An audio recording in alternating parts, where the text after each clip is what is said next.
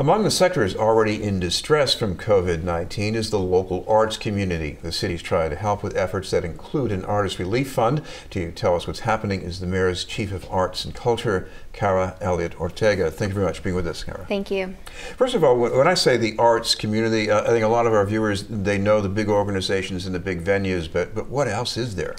Oh my gosh, there's so much. There are small organizations all around the city. Some operated mostly by volunteers or working with contracted artists and other kinds of arts workers, all the way up to our biggest museums, like you mentioned. And I think people also don't know how many people are employed in the arts sector. We have artists, of course, and arts administrators and full-time staff, but there are also thousands of contracted workers who are front of house engineers, sound engineers, ushers, ticket takers, all sorts of other people, hourly workers who are employed by the sector who are also feeling this. And of course you've got these community arts organizations like Artists for Humanities. They work with young people and, I guess they have to shut down now too, right? Yeah, everyone is working from home. Events are canceled across the board. It's especially hard for, I think, organizations working with young people who are now on a totally adjusted schedule through BPS and school closures and doing learning from home, and what does that look like for a lot of creative youth development organizations.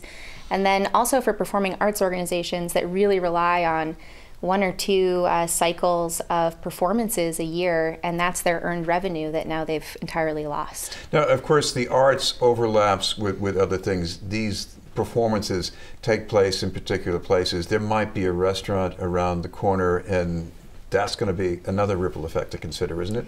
Yes, I think there are so many adjacent industries in the creative industries. There are venues that are being hurt by this. For sure, restaurants that are now mostly closed or just doing delivery.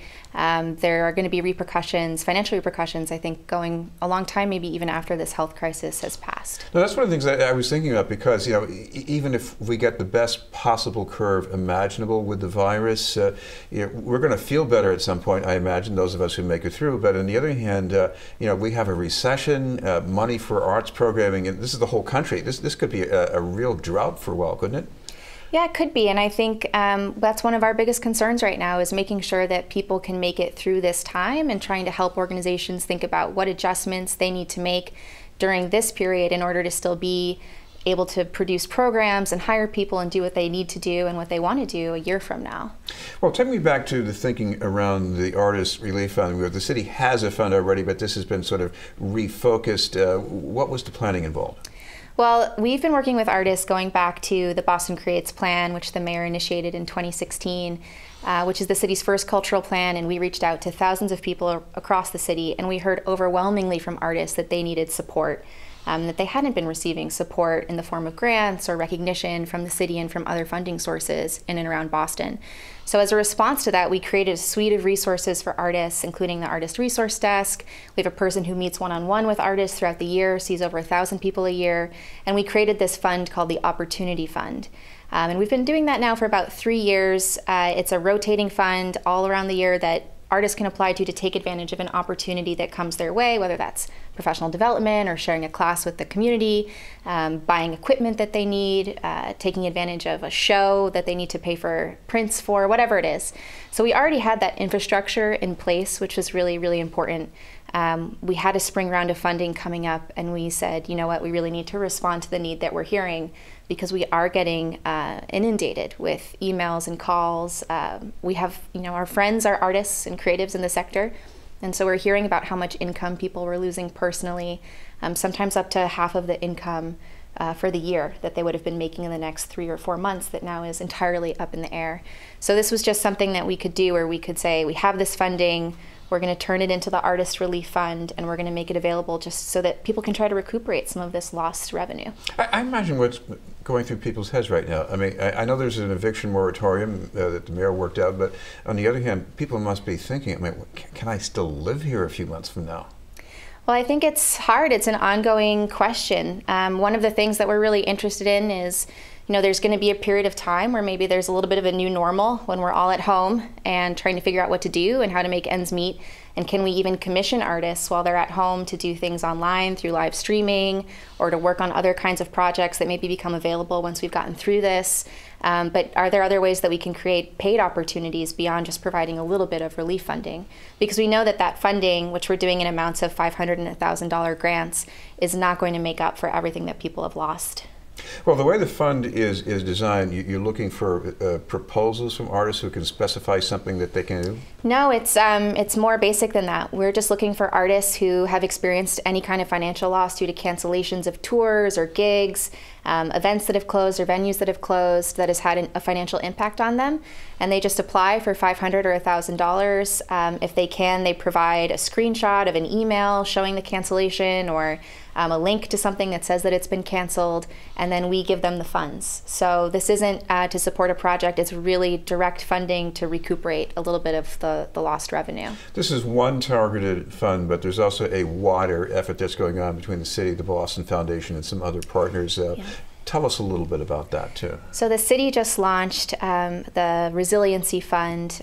This is an effort being led by the mayor, like you said, in partnership with the Boston Foundation and others, to really address immediate emergency response. So thinking about how to make sure that young people and older adults have food access, making sure that students at BPS who are now doing remote learning have the technology that they need to do that from home, and making sure that our first responders and healthcare workers are supported.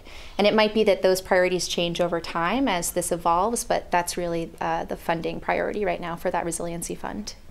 What about things, have you heard anything in the families themselves, with kids trying to maybe they've got kids who are very interested in the arts and they don't have that hands-on contact that they have when they were in a school? Yeah, I mean, it's day one of the schools being closed, so I think, or pre-day one of the schools being closed. So I think we're going to see how that evolves over time, and I know BPS is really thinking about how to make things available remotely, and looking to partner potentially with organizations that can provide that kind of digital content.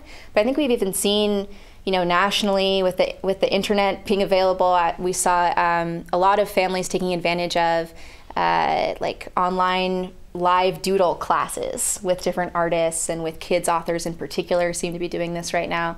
So I think there will be a lot of opportunities for people to plug in virtually that way. And it reminds me, if you might be a parent, you've got kids driving you crazy because this whole thing is driving them crazy, and the arts can be a way to diffuse that too.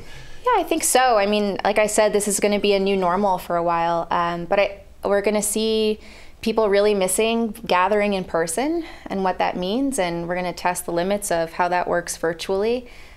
We also know that even though artists might have lost a lot of jobs at this time and are stuck at home, they want to create and they want to share what they have with others. And so, if anyone is doing virtual streaming of their work, we welcome hearing about that. You can always email us at arts@boston.gov and tell us when and where you're going to be doing that or how you're going to be getting that information out.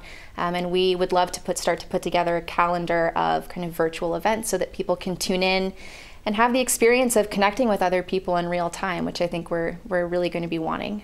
Well, there are already people who've done that. We've seen these videos in places like Italy, Spain, and Jamaica Plain. What about the importance of that? Well, I think, we, as humans, we want to be together. We want to be creating together and connecting. And I think that the arts are also a really unique way to express some of the frustrations we might be having. A lot of people are experiencing some distress and anxiety, and sometimes creativity can be a way through that. It can also be a way to celebrate each other. We've seen a lot of people who really want to think about their wellness and the wellness of their networks, and if posting videos and different challenges saying, let's find a little bit of joy where we can right now and share that with each other. And I think that's part of what creative expression offers us. Of course, when I was also thinking, when I saw a clip, I think it was from Siena in Italy, and they were singing this thing that they've been singing for centuries there. It reminded me of Boston Strong. What's going on with people psychologically when they feel that? Well, I think it's just that instinct for togetherness and for thinking about what it really means to be who we are in this place in this time. I mean, that's all culture is a shared understanding of what unites us and what we have in common. So I think that we will see more of that, and creative expression together, expressing the things that we have in common when everything else seems to be kind of uncharted territory and full of uncertainty. we'll gravitate towards that.